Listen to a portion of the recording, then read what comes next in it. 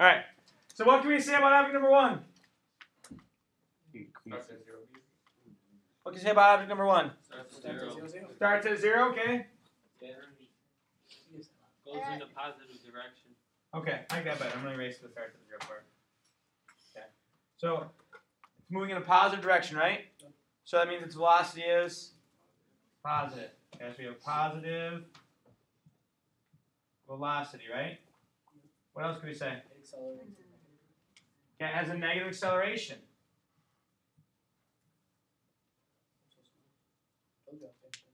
Right? Good. So positive velocity and negative acceleration. What's happening to the speed of this object? Has a decreasing speed, right? Okay.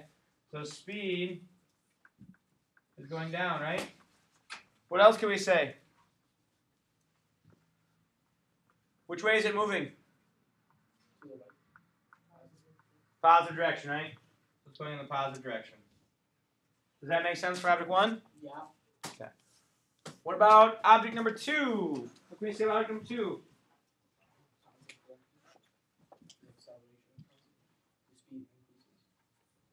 Okay. So number 2 has a what? Positive. I know you did, but go back through slowly. Yep. No, I want you to say it. No, I already know it. Oh, come on. Come on, bro. Let the class on.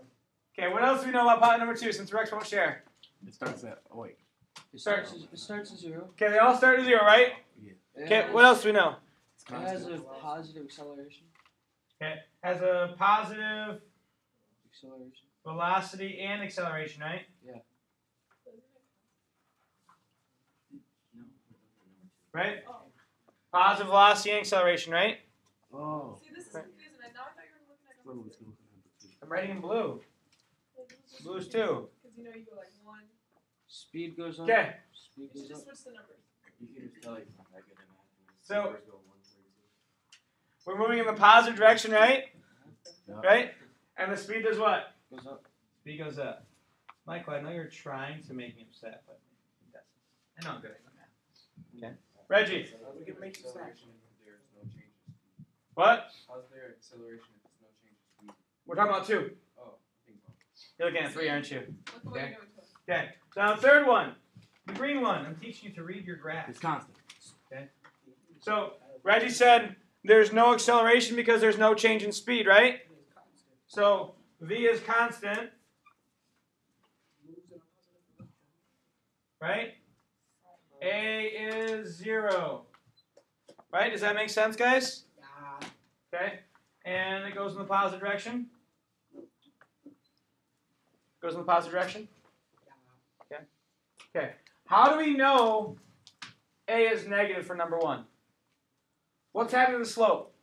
It's decreasing. The slope is decreasing, right? The slope is becoming less steep, right? So since we're moving in the positive direction, right? My velocity is positive. If my slope is decreasing, that means my speed is getting less, right? So if my speed is getting less, what do I know about velocity and acceleration? No, not inversely related. Okay. If my velocity is to the right and I'm slowing down, which way is my acceleration? The other way, right? If we're slowing down, velocity and acceleration are in opposite directions. Does that make sense? Guys, does that make sense? Yeah. So positive velocity, I'm going in the positive direction. Negative acceleration, I'm slowing down. My slope is getting less steep. Does that make sense? Does that make sense, guys? Okay. For this one, speeding up, right? Slope is becoming more steep. Yep. Right? We're moving in the positive direction. Velocity is positive, so acceleration is positive because we're speeding up. Okay. You can also think about it this way. Acceleration is the change in speed, change in velocity, because direction matters, right? It's a change in velocity, correct? Velocity on here is the, what part of this is the velocity? What is it? Slope. So is my slope changing positively or changing negatively here? Negative. So that means my velocity and acceleration are in opposite directions. Okay? I'm adding more negative to this. All right? I'm taking velocity away. My slope is becoming less steep. All right? And then here, our slope, are we increasing slope or decreasing slope? Increasing. Increasing, right? And since we're going in a positive direction, That means we have positive acceleration. Right? Does that make sense, guys? Yeah. Yeah. Okay. Now, Katrina, I'm going to make this even more confusing. Okay. We're going to add what? Another line. Yep. We're going to add this line. I only have these three. That's my bad. What about red? Call that one number 4. So there's a negative velocity Okay. and acceleration. We'll add. Before matching your shirt brand. Well, thank you. Purple is a bad color. Okay, we'll He add this doesn't have one. black on his shirt. This will be number 5. Okay, guys. Another football. And we'll have this one. And this one is number 6. No, he didn't. 4, 6, 5. Just for you, Katrina. See, I can't make dash lines. So, just make solid lines and It erase. just looks like a football. Alright? Or you can just draw the same picture, just next to it. I have limited board space, you guys have a limited amount of paper. So Well, technically there's a little paper. there is a limit. I do agree. Okay, so do the same thing now, but with 4, 5, and 6. Wait, I still have to roll the I did it. Okay? You did it? Wonderful. I made the thing. On the calculator? I thought that's what we were doing. No. Nice job, though. I appreciate your excitement.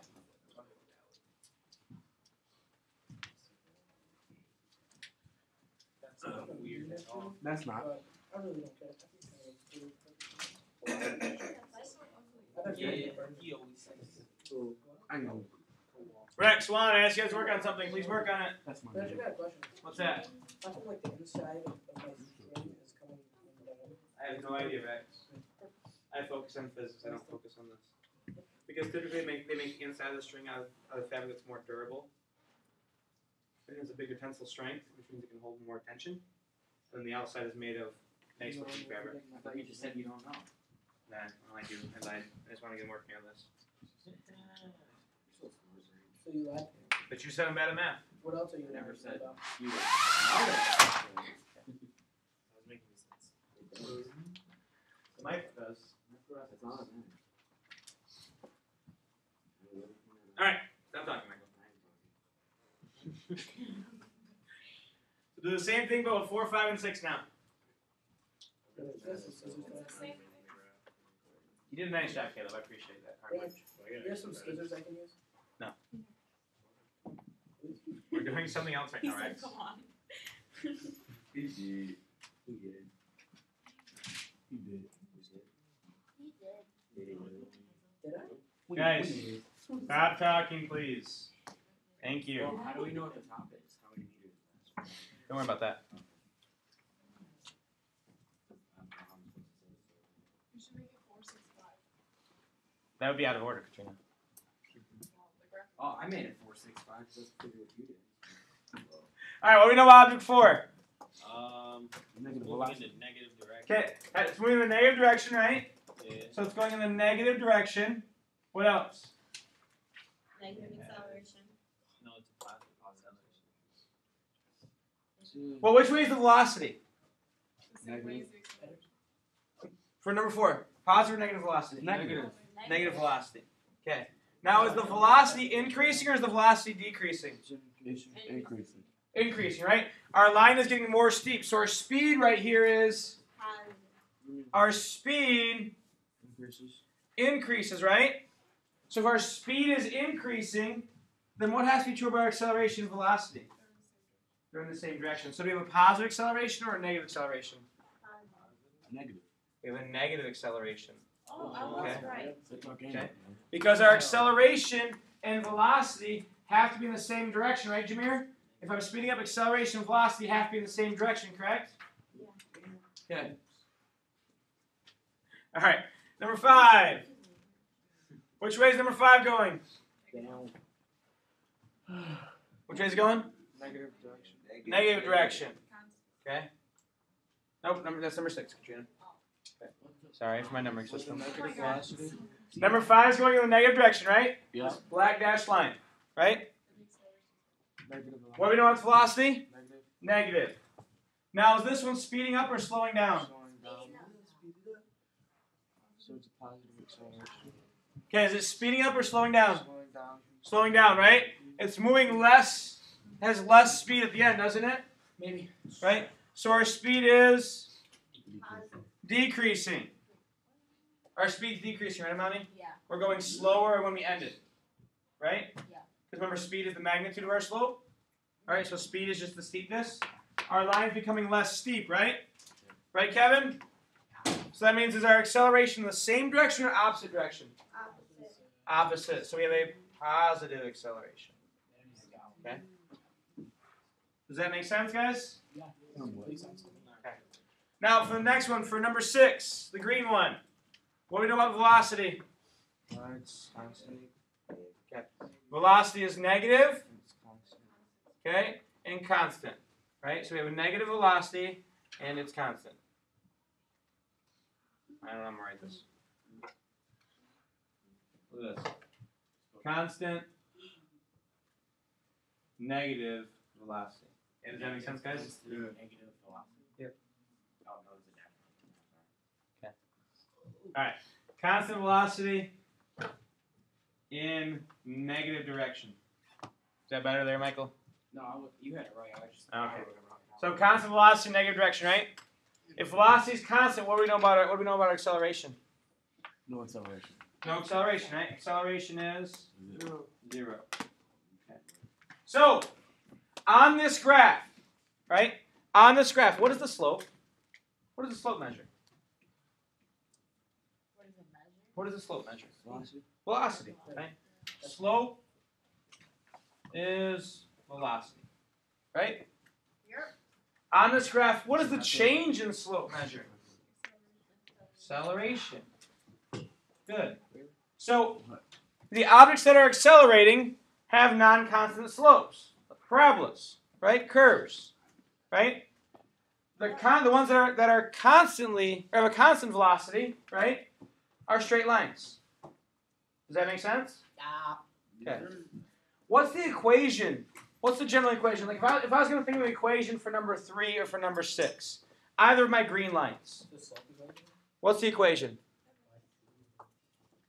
Nope, I'm not looking for velocity. I'm just looking for the equation. So y equals mx plus b, right? Yeah. But in this, what's my y? D. D. What's my m? V. V.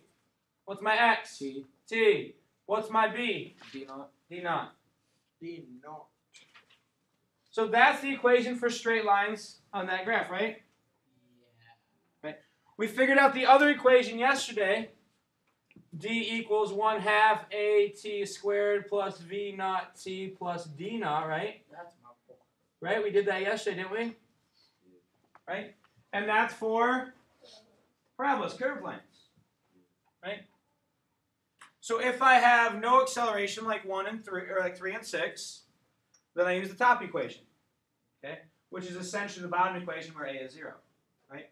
If I have accelerations like 1, 2, 4, and 5, then the bottom equation, I could use that to make my graph, couldn't I? Yep. Right, Caleb? Which is what you did earlier, right? That's what you did earlier, right? You made graphs with those? So does that make sense? Excuse me. Does that make sense? You can't talk. Ugh. All right. So now we're going to go from, this is a D versus T graph, right? Some of you guys call it dust graph. Actually, it looks like dust. Yeah, that jokes. Okay, this is a D versus T graph, right?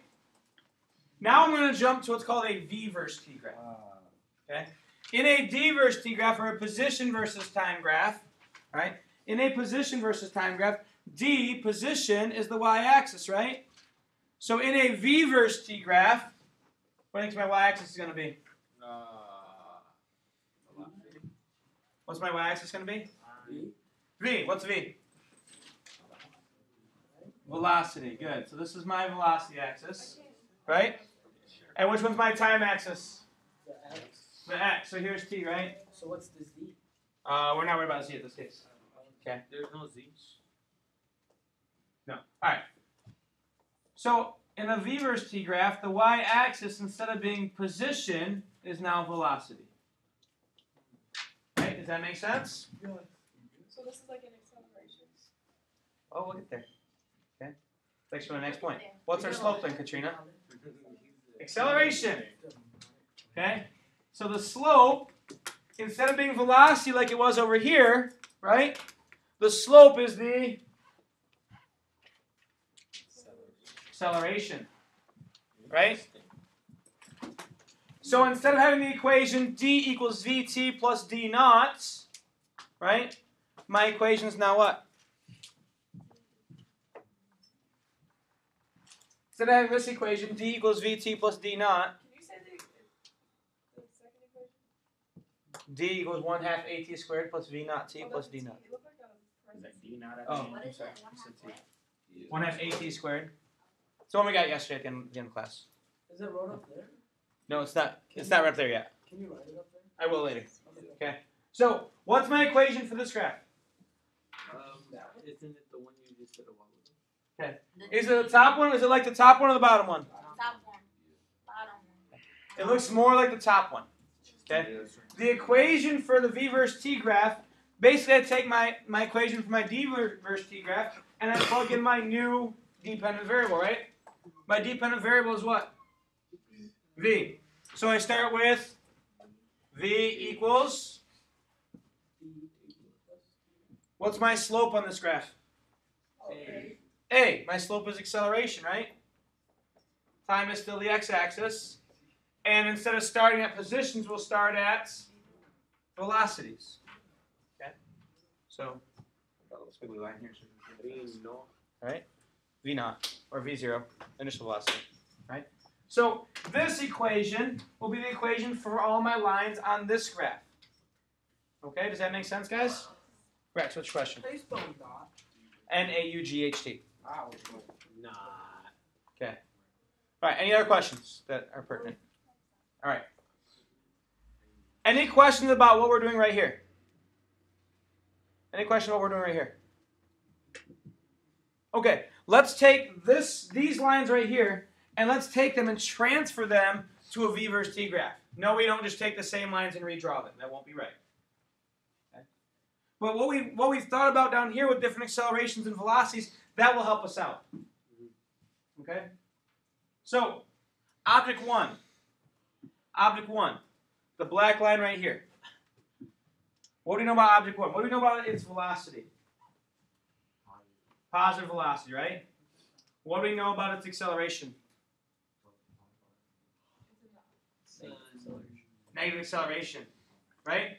So object one has a positive velocity the whole time, but the acceleration is negative. Object one, does it start with a large velocity or a small velocity? Large. Starts with a large velocity. Right here it has a large velocity, right? Right here it has a almost zero velocity, right? So on this graph, where does object one start? Does it start up here, above the t-axis, or does it start by the t-axis? Above, because it has a large velocity, right? So up here are my large velocity. So object one will start here. And what happens to object one as time goes on? Okay. Jose, you did like a curved line. Okay. It's going to be a straight line. Because our acceleration is now the slope. Okay? The acceleration is now the slope. Right? So we're assuming that object one had a constant acceleration in the first graph. Because now we have a constant So is slope. there going to be curved lines on this graph too? There could be curved lines in this graph. If they were curved, that means the acceleration would be... Nope. If I had a curved line on this graph, the acceleration would be constant or changing? Changing. So this right here means a constant acceleration. So we'll get to that later. Any questions? Nah. Any questions? No, we can't be done for the day. I got plenty of time. All right. So object two. Where's object two start on this graph? Object two right over here. It starts with a velocity that's close to zero, or maybe even is zero, right? Okay. So at time zero, object two has a zero velocity, so it starts right here, right? It goes up. What happens to object two's velocity? Goes up. It increases. It goes like that. So this is number two, not to confuse Katrina. Okay, so this is going to confuse you now because they're going to be all over the place again. Right? So 1 and 2, does that make sense? Yes. Yeah. Okay. Object 3. It's gonna But go that straight goes- line. Straight line. Why a straight line, Amani? So it's constant. Because what's constant? So it's Is it gonna go straight up? velocity is constant? Straight horizontal. Good, it'll go straight horizontal. Now, object 3's velocity, does it start greater than 1 or less than 1? Less than 1. Does it start greater than 2 or less than 2? Greater than 2, right? So object 3's velocity is somewhere between these two lines, right? Yes. So I can start, we don't know what it is for sure. If I knew the number, we'd pick that spot on the line, but it should be a horizontal line because it has a constant Why don't you just put velocity. it directly What to is the number? this graph called? A V versus T graph. Velocity versus time. I really should have made this bigger. Position versus time. D versus T. Okay? Okay. Are there any questions? No? Okay. So let's make some notes on here, right? If I have a constant velocity, what's my slope? Okay. So constant velocity means I have zero slope, right? So I have a horizontal line. Right? Right? Okay. If I have a positive acceleration, that means I have what type of slope? Positive slope. Right? And if I have a negative acceleration, that means I have a negative slope. And Katrina brought up the idea of a curved line on this graph. If I had a curved line on this graph, that means my slope, my acceleration is changing. If I had a curved line in here, that means my acceleration would not be constant. Okay. Now, I would like you guys to quickly add graph 4, 5, and 6. Okay. Quickly add graph 4, 5, and 6. I know I did the easy ones, didn't I, Omar? Okay. I mean, old Mr. Ranch taking all the easy questions. So, up by the B is positive? Yep. So this right here, this is positive velocities, right? So where are our negative velocities then? Oh, the bottom problem. Bottoms. Down here is where we have our negative velocities. Wow, I wrote notes down there.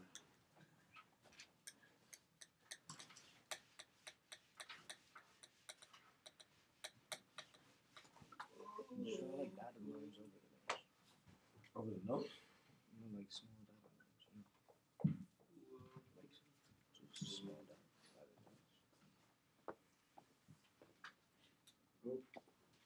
For instance, your handwriting ever so bad, it just annoys you and makes you super stressed out because it does it to me all the time.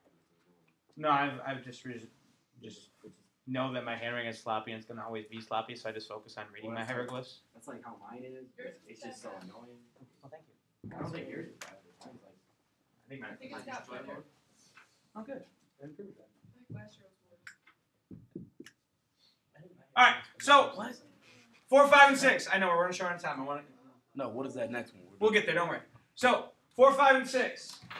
Where does 4 start? Does 4 start with a large positive, or sorry, a large negative, or almost zero velocity?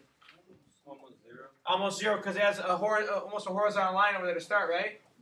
So that means 4 is going to start here and go where? Go down. Go down, because the slope for 4 is becoming more negative, right? Yeah. So it has a negative acceleration. There's number 4. Where does 5 start? near the Where the arrow. V's Near at. the arrow. Okay, near the V, it has a very, very large negative velocity start, It right? goes towards the Goes to T. the T. Okay, it goes up toward the T. Okay, so that's number 5. And we know that because 5 starts with a negative velocity that's has a decreasing speed, right? So that means my V should get closer to 0. 4 has an almost 0 speed that's increasing, right? So, and it's going in the negative direction, so we end up with a more negative V, right? Now 6, what does 6 look like? It like goes straight across the middle. So just a horizontal line. Yeah. Now, what do the intersections mean on this graph? Where they have the same velocities. So in our position versus time graph, these intersections meant those objects were at the same spot at the same time, right? Okay. On this graph, these intersections mean they have the same velocity. So at this moment, 6 and 5 have the same velocity.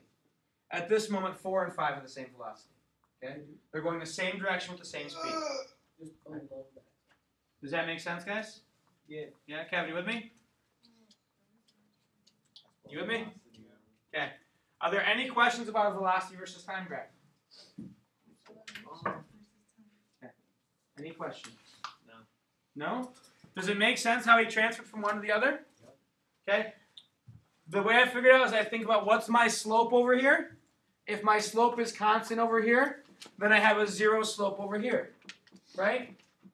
So if I have a constant straight line on my d versus t, then I have a zero slope on my v versus t. Does that make sense? Okay.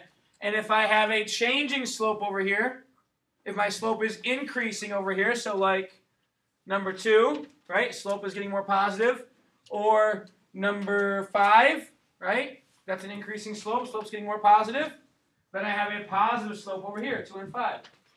Right? If I have a decreasing slope over here, 1 and 4, right? Then I have a negative slope over here. Okay? Does that make sense? Does it make sense, guys? Any questions? Okay. So let's make the jump now to an acceleration versus time graph. So what's the difference between an acceleration, an a versus t, and a v versus t? The y-axis is a, right? Now we're not going to worry so much about the slope in this case because in an acceleration versus time, the slope doesn't have it's not a quantity that we study a lot. The actual name for it is the jerk. Okay? So like if you think about like when you hit the gas pedal really hard in your car, your body kind of jerks a little bit, right? That's because your acceleration is changing. Okay? You experience that quick jerk motion. Okay? Or if you hit the brakes, you kind of fall forward a bit, right? We don't really study that quantity. Okay, not just in this physics, but in my whole undergraduate study and my graduate work in physics, we haven't talked much about that. Okay? Basically, I just told you everything that I learned about it in my undergraduate and graduate. Why not? Okay? Just because the quantity doesn't show up a lot in our study of forces or velocities. No, we definitely have a No, there's a little bit more work involved. Okay? So, y-axis is acceleration, right? Right? So, that means when I draw my line, or when I draw my axes, this is my a-axis, and this is still my time axis, right? Right? Now, if I have a slanted line on here, that means our acceleration is changing, right? Do any of these objects have a changing acceleration? No, they don't. Okay? Now, some of these objects have no acceleration, right? Which objects have no acceleration? 3 and 6. So their graphs look just like this. Here's 3 and here's 6. Okay? Number 3 and number 6. Because they're going with a constant velocity, so their acceleration versus time graph is a horizontal line at 0. Does that make sense? Okay. Now if I look at my v versus t graph, who has a positive acceleration? Number 2. Number 2 and 5. 2 and 4. number 5. What are you talking about? 2 and 5 have positive accelerations, right? Because they have positive slopes on the v versus t graph, Yes. right? So where are their graphs on the a versus t graph? Are they above the t-axis or below? Above. Somewhere. Above. So 2 and 5. I don't know which one has a greater acceleration, so I'm just arbitrarily putting it there. But 2 and 5, because they have positive slopes here, they have acceleration versus time graphs that are above the t-axis. So where do 3 and 6 go? They go under. So 3 goes here. You mean? Oh, sorry. Now I'm confused. Okay. What are they? 1 and 5. 1 and 4. 1 and 4. So here's 4. And here's 1. Okay. So, and why are all the lines horizontal here? Because they don't Because change. they don't have a change. They don't have a changing acceleration. They all have a constant acceleration. Alright, so does that make sense? Now, what you guys have just done by going from d versus t to v versus t to a versus t, you have studied the derivatives of a position versus time graph, the first and second derivative. Now, if you're a calculus student, you know what that means. If you're not, that's fine. You can wait until you take calculus-based physics your freshman year in college. And you can say, hey, I've already done this. Alright, any questions? Alright, nice job today, guys. Thank you.